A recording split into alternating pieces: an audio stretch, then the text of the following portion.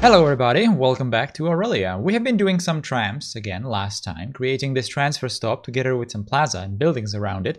It turned out looking great, as always. If you missed the last episode, make sure to watch it as well. Today, we will be doing highway interchanges. Not one, but two custom interchanges. The first one is going to be not far from here, right where I already placed that main avenue road, so an interchange was quite obvious here. It's going to be a bit more standard looking interchange, probably a mix between a cloverleaf and a stack design. And the next one is going to be some distance from the first one on the other side of the crater, again, where I already placed a road over the highway just like before. This one will be somewhat non-standard, more interesting in my opinion, so let's go. Okay, so we're going to start with the first interchange, the first one that I showed in the opening cinematics, right next to that tram transfer stop that we have been doing last time, like I said. So I decided to go with some fairly standard interchange, I guess. It's going to be probably a clover stack interchange design, I suppose. It's going to have two loops, obviously on the opposite sides like this, and then some just connections just like you would have on a stack interchange, I guess, or somewhat similar to that. Now, as you can see, I was firstly building this with just some kind of a helping road with the gravel roads, I think, the elevated gravel roads, just to get the idea of how it needs to be, how the connections need to be, and obviously to better understand how it needs to be built, you know, all the clearances and all that kind of stuff. So after I was done with that, I just copied it with Move It and moved it someplace else to just look at it as a reference. And then it was just a straightforward build with these interchanges. By the way, at this exact point, this was the point when I decided to do the Move It tutorial for last week, because when I was doing these kinds of things, I noticed some of the advanced stuff that you can do with Move It. So that I wanted to show that in that tutorial that I made last time. So just behind the scenes, a bit information about there. But anyway, what are we doing here? So I just built those little loops. I was not really trying to be all that super precise. I was just copy pasting it from the first side to the opposite side of the highway, and pretty much doing the same things over and over again on the different sides of the interchange.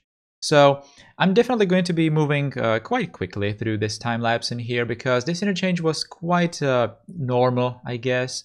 At first I wanted to build it a bit more interesting, but then I really wanted to just build some really simple interchange because I was not exactly sure, and I'm still not sure, how places or buildings, districts, building blocks are going to look like on the side of this interchange. That's kind of one thing about this particular one that we're going to see today. I'm just doing it very simply, not really doing a lot of detailing around it. And in the cinematics, you will also see some things that are just flat out not done at all, so that I can have some more breathing space for some later time when I'm just going to be expanding the city into this area. One particular building that I was absolutely sure of that I wanted to have it here was this office building that has like the rounded side. I always wanted to put that building somewhere, and it was quite clear that we need to put it so that there's going to be some kind of a road on that rounded side of the building. And this place in particular was absolutely perfect for it, because I'm doing those like a teardrop shapes, like a little diverging places, just where the main avenue like splits into those highway ramps.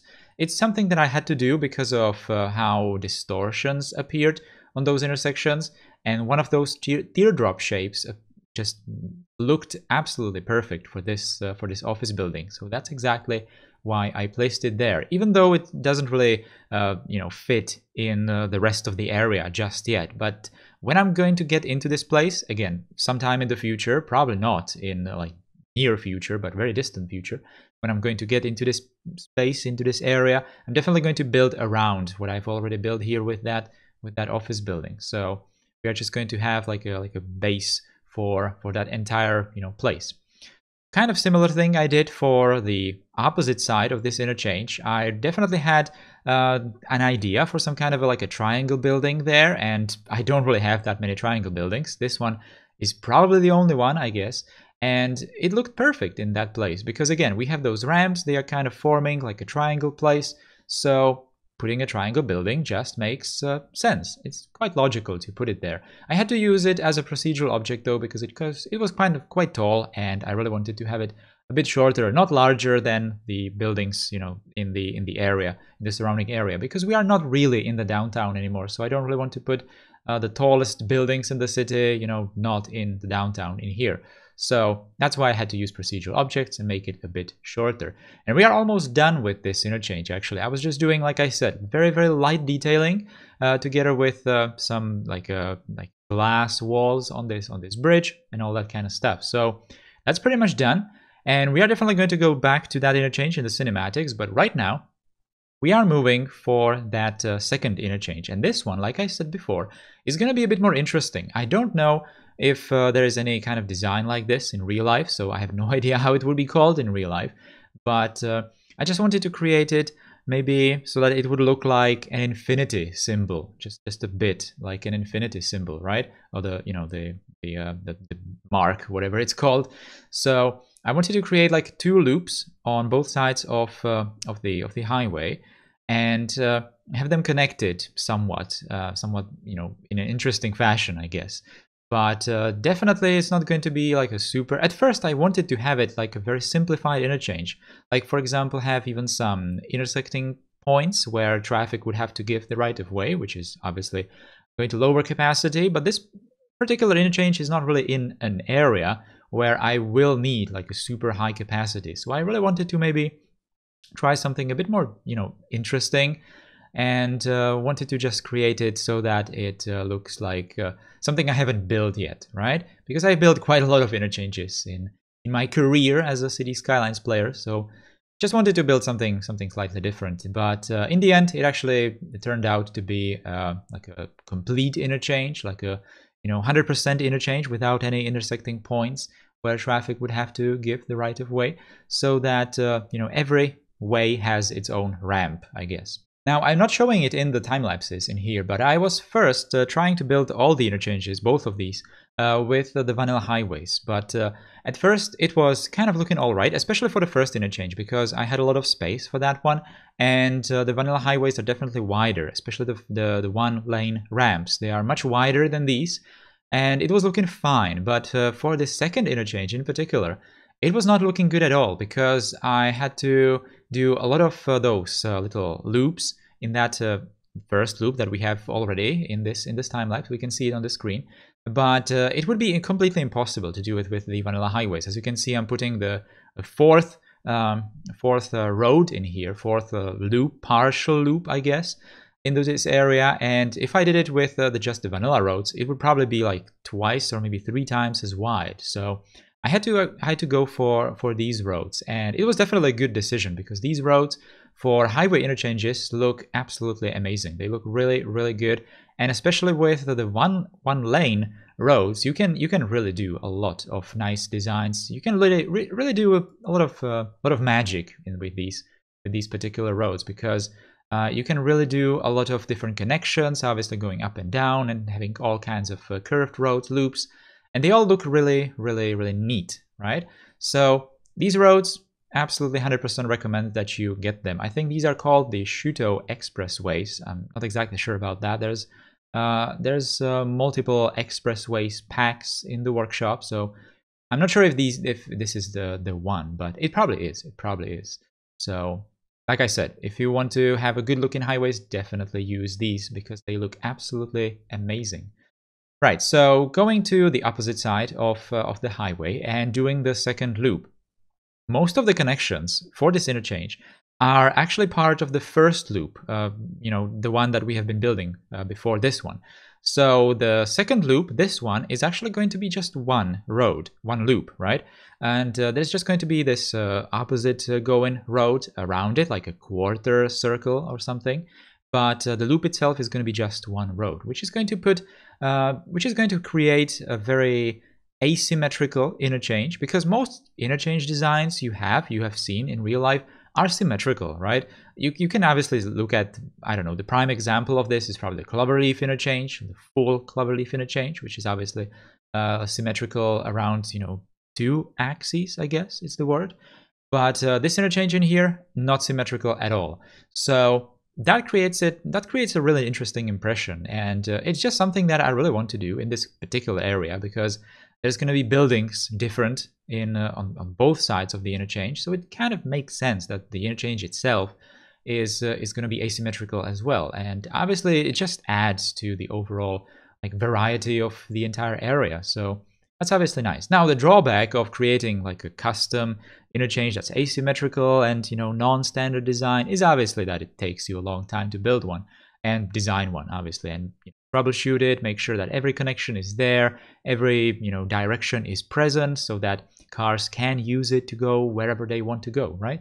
All right, so the interchange is almost done in here. I was just doing some very, very simple like last connections in this area, and I wanted to do, for this video, I wanted to create something, some kind of structure, some buildings around this interchange. So that's exactly what I did, and I did it for this interchange, not the first one. The first one is going to stay like we already seen, and it's going to stay like that for quite some time. But this particular interchange, and especially this area where we are having that tram tracks extension into this place, this used to be like a end station loop, but I had to move it over the highway just slightly, and we're gonna have a different station over here. Now, if you remember, this area was featured how many episodes ago? 2 episodes ago? I mean, 3 episodes ago technically. So we have seen how I created that. Well, using these sheds, concrete roofs, I suppose, created like a half roof over that main avenue building. And in this particular side of it, we have done that tram station. Again, tram stations in Aurelia. It's kind of how it always is. But this particular one we have seen in the cinematics. I was kind of saying that I was a bit proud of it. And this particular place is just going to extend it, right? So I wanted to create, I don't really want to spoil any ideas for the future episodes, so I'm just going to say that I really wanted to create like a little island in here, which is going to have this, again, the concrete shed and the walk path, the pedestrian walk path, as some sort of like a base for it. And then it's obviously going to be a bit smaller on the top, and on the very top of this entire place, I really wanted to put some kind of a unique building. And that's exactly what I did with that. I think it's an office building, actually, and not really a unique building, or might be wrong there. But, the spire looking building, the tower, the nice looking building on the top here. I had to use a procedural object for it because it's kind of small in the original configuration. So I had to make it a tiny bit bigger. I really wanted to have it taller than the surrounding buildings because I really want to have it as like a main highlight of this place. Like I said, kind of like a little island, maybe like a little beacon island on the side of the highway. It doesn't really make sense, right? But I don't know, from architectural point of view, it might be looking quite all right, maybe. Maybe it could be considered as some kind of an interesting architectural, feature of this place, whatever. And obviously, so it's not completely alone. I had to put some more buildings in here. By the way, this is the first time that I discovered these are vanilla buildings. By the way, if you haven't noticed that these are vanilla buildings from the Green Cities DLC, all the Green Cities and IT whatever buildings as well. So these are looking actually really good, and this is the first time that I've seen these. And I've used them because they look really, really great. At first I thought they are from the workshop, just some modded buildings, but they look good. They look really, really, really good. So I put a few of them, again, procedural objects, because I don't have any roads, any car connections to the top of that little island area in here. So it's only a pedestrian area, no car connection whatsoever. I didn't really want to make any car connection as well, because I don't really have a very, very narrow tram and car road. I would have to probably make one, download one. Don't really want to. One last thing, guys. You probably noticed, but this channel has reached a whopping 10,000 subscriber milestone a few days ago. Thank you so much. It's really crazy to think that 10,000 of you clicked that big red button. I really appreciate all your support. I'm really glad that you like these videos enough to spend some time with them every week. And again, I thank you. I don't have any particular plans for the future of this channel. I will just keep on keeping on, I guess. Aurelia is definitely going to last us for a really long time. We still have the Industries vanilla series, some different videos from cities here and there. Right now I have some interchange tutorial ready to be made as soon as I can. And of course, looking out for some other games to play too, probably after the Industries series. When it comes to the number of videos a week, I think the standard 3, with maybe an occasional 4th bonus video here and there, is probably going to stay. Definitely can't do more in the long run, as I just don't have the time. And I really don't want to do fewer than 3, because I want to keep the channel reasonably going.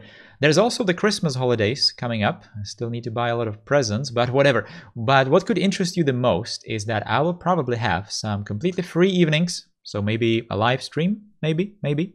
We will see. I'll keep you posted, definitely on Twitter. Guys, that is all for today. Hope you liked today's video. If you did, leave a like, comment, share. Subscribe if you're new here, follow me on Twitter, and I'll see you in the next one. Thank you again, take care, and goodbye.